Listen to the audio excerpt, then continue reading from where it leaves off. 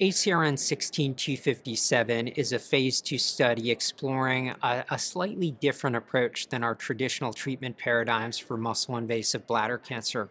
The concept behind this study is that we know that with chemotherapy after TURBT, when cystectomy is performed, there's a pathological complete response in the surgical specimen in 30 to 40% of patients. Now, paradoxically, we only know that after the bladder has been removed. But it really raises the question, are there a subset of patients who don't require cystectomy to achieve cure?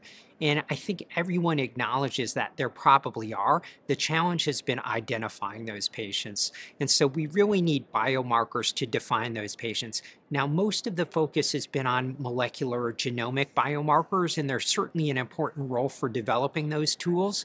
But we have to recognize that our clinical response assessments are biomarkers as well.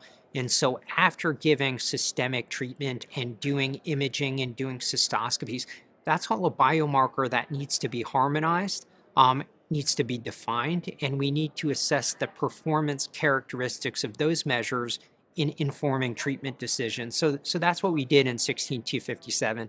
Patients with muscle-invasive bladder cancer received 4 cycles of gemcitabine, cisplatin plus nivolumab. They underwent clinical restaging, which included an MRI of the bladder, cystoscopy, biopsies of the bladder, and urine cytology. If all of those assessments were normal, then they had the opportunity to not have their bladders removed. An additional 8 cycles of nivolumab followed by surveillance. In patients who didn't have a clinical complete response, cystectomy was recommended.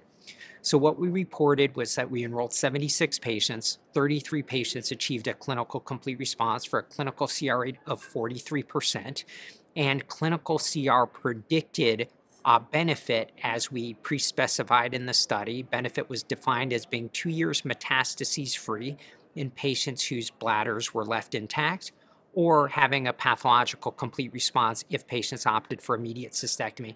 So the positive predictive value for that endpoint benefit was 0.96. So clinical complete response is a biomarker and a tool that has prognostic impact that could potentially be used to inform a risk-adapted, personalized treatment approach for muscle-invasive bladder cancer instead of treating everyone the same way.